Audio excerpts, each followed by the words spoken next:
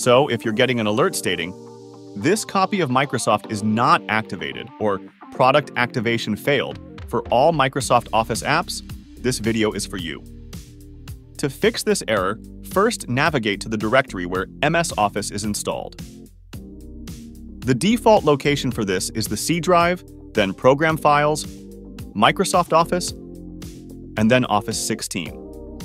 Next, copy the file directory and open the command prompt.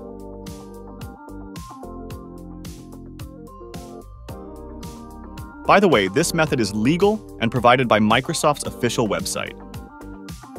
In the command prompt, type cd / and press enter.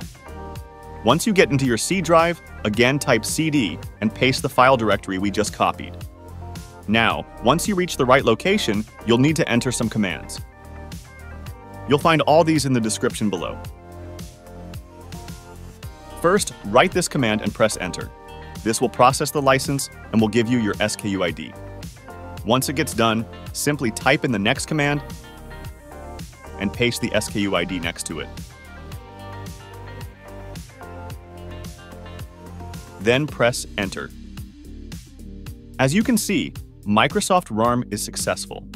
So now when you open any of the apps from your Microsoft Office, you won't get any kind of error. That's how you can fix the product activation failed error for all Microsoft Office apps. Subscribe if you find it helpful, and I'll see you in the next one. Thanks.